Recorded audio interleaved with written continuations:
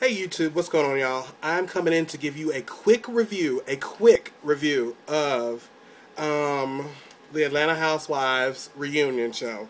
And y'all, this is a pen up here. I don't want y'all to think that's like a cigarette or something like that. It's a pen because I had to take me a few little little notes. Um, and I do apologize I haven't been in, guys, but I have been sick. For those of you that follow me on Twitter, you know. Long story, but anyway, y'all, it's hot as a motherfucker up in this room. Anyway, let's get right into it. So, these ladies are at the Biltmore in Orlando, in Atlanta, for the reunion show, and of course, it's all of the ladies are there. You have on one couch, you have Candy. I'm sorry, Phaedra. What's broke bitch Sheree, ugly bitch Kim. Then you got on the other side, you got Nene, you got Cynthia, and then you got Candy. So anyway, they basically just open up the show, you know, basically just talking, just general and stuff like that.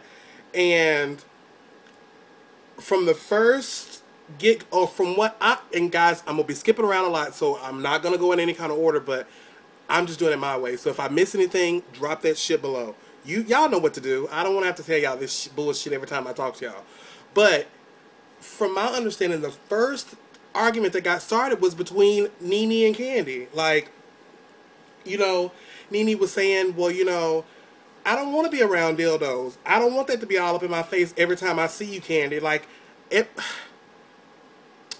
You know, and I can understand that, like, you know, and guys, don't get me wrong, like, I'm not trying to take up for Nene just because I like her so much, but just think if you were around a person that, you know, that their business was dildos, and every event that they had was surrounded by dildos, or that shit would become very just pressing, and just, there comes a point where you just don't want to hear about that shit, and that's what Nene said. Like, I don't want to be around it. I'm going to be here to support you, but I don't want to be around it. Then they throw up, well, you know, Nene, you was a stripper. Okay, and she was a stripper. What? And? What? Just like Nene said, with growth comes change. She said it was in her 20s. Okay, be done with it, Candy. I mean, like, I can see both sides of the issue. Like, I think Nene should have just, you know, been more supportive of the whole issue, but I don't blame her for you know, for not wanting to be around such things. You know, maybe the people at Glee or wherever else she might have been, you know, whoever else she might have been working for might have said, well, you know what, I don't want you to be, you know, around those certain things or certain. You know, like I said, I'm not trying to make excuses. I don't need you motherfuckers coming back in my goddamn timeline saying, oh, you just trying to take up for that bitch. No, I'm not. I'm just seeing it from all angles where you bitches need to be seeing it from. Let me just pause. Let me just say this. All the ladies are dressed pretty nicely. I don't know where Kim is going with this goddamn ball gown on. I thought it was a reunion show, not a prom. Yeah. So then they kind of moved to Candy discussing her relationship with Todd. She don't really know what Todd does, and now they're moving in, and oh, it's serious, and yeah, okay. Candy, I'm gonna get you to know a little bit more about the man that you supposedly gonna be living with and exposing your child to. Like, that's what I need you to do. Because something about that just ain't right. Something about that just don't sit well with me. Like, really, girl? Like, you don't know all the details, but you just giving us this? Child, please. So then they get off of that, and, you know, supposedly, I'm really proud of Candy with her sex toy industry or whatever, because honey, it's bought her a mansion. She's purchased her a brand new house in Atlanta. Honey, they say it's huge, humongous. girl, go for it. I am so happy for you. Like, really and truly. So let's move on. So then we move on to a montage of Kim and her and Croy and these children of hers. And they moving in and out this house. And Kim draws all energy out of me. She draws every bit of energy out of me. Because at one point I liked Kim. But right now, Kim gets on my fucking nerves. Let me just say this. It seems that Kim was such a down-to-earth girl, you know. Oh, I'm going to go hang out with my girls, you know, blah, blah, blah, blah, blah. But when she got this husband and this kid, Kim is a different person. Just like Nene said, with growth comes change. But don't sit there and criticize and judge someone else who's done the same thing, who's grown up out of that, not wanting to argue with people all the time, not wanting to, you know, don't criticize and argue with people about that. Then she comes out and says, oh, she's pregnant. 1, 2, 3, 4. 4.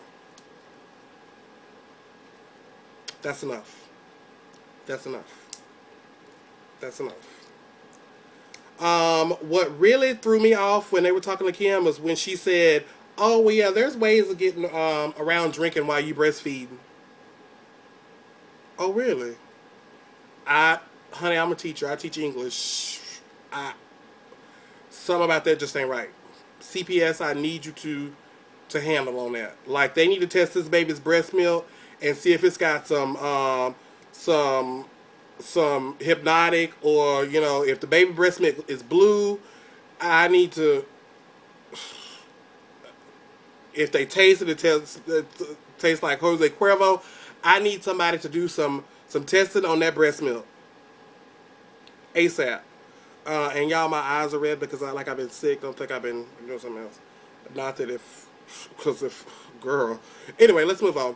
So then she tries to avoid everything about Big Papa, you know, the questions about Big Papa. And Andy actually called that ass out because, you know, she did say when she was moving into that house, oh, Big Papa brought me this. And Big Papa bought them Versace damn dishes too, bitch. Like, what was you really doing to afford some goddamn Versace dishes? Like, really? Waiting tables? Girl, please. Girl, please. We know Big Papa bought all that goddamn furniture in that house, and you and your husband laying up on it and fucking on it. Girl, please. He probably bought that ring on your finger, too. How you doing? Anyway, y'all. So, we moved to Sheree and her antics, honey. He by Sheree. And she starts talking about this whole situation with her and Bob Whitfield and shit like that. About this child support, honey, that she ain't ever gonna get. Because she was a fool and she sucking herself out of the child support. So she gets what she deserves. I don't feel sorry for Sheree, because if Sheree would have stopped flossing around Atlanta, driving Panoramas and Range Rovers and Porsches and shit like that, she could have got some child support. But you know what? That was Sheree's goddamn fault. So you know what, Sheree? I don't feel sorry for your monkey ass. Moving right along. And then her and Phaedra get into it. Like, she was telling Phaedra that, oh, well, you didn't do what you were supposed to do during the proceedings and stuff like that. And Phaedra was trying to tell her, like, girl, it's certain steps you have to follow.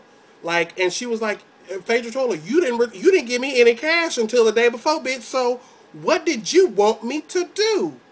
I don't do shit for free. Girl, I don't blame you. I don't do shit for free either. Girl, please. Bye, girl, fly, girl. Then they brought up Chateau Sheree, which is Never Never Land, honey. Dirt. I wish I could... Child, please. I'm going to see if one of my friends can go by that dirt mound where Chateau Sheree is supposed to be. Because I want some pictures of it. I want to see this shit. Y'all, I'm sweating like a Hebrew slave. Moving on. Oh, but that skin still look good, though. Then we get to Nene, and then Nene and who was it? Nene and Sheree get into it because Sheree starts talking about Nene's kids and stuff like that. And that's just something you don't do. Nene, I'm going to commend you for this.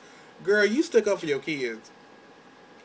And I don't blame you, honey, because if that would have been me, I would have come across that fucking couch and bopped that bitch in her face. But they was throwing major shade, honey, with the teeth and the calf muscles and the asses and shit. They was throwing some shade. Like some shade, honey. But like from the previews of what I seen, it didn't really, like this episode didn't give me what I wanted. Now it gave me what there's a difference between a want and a need. I want $1 million, but I need my next paycheck.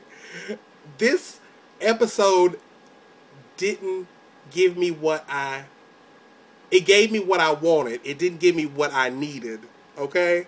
Now this next episode coming up on Thursday looks like it's going to give me what I need because Pocahontas will be making her debut, which is Miss what's the child name? Y'all know who I'm talking about. The thief. Y'all know what I'm talking about. Shit, I can't remember that girl name. Marlon, honey. Yeah, she gonna be making her appearance. So, yeah, y'all. I just want to give y'all a quick little rundown of, of what was going on. I'm sorry I haven't been in, y'all. Like I said, I've been kind of sick, under the weather. But anyway, y'all, if I miss anything, if I miss any important points, make sure you drop that shit below.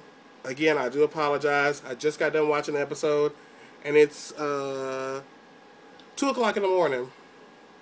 Yeah, I'm not going to work tomorrow because I'm still taking sick days because I'm still sick.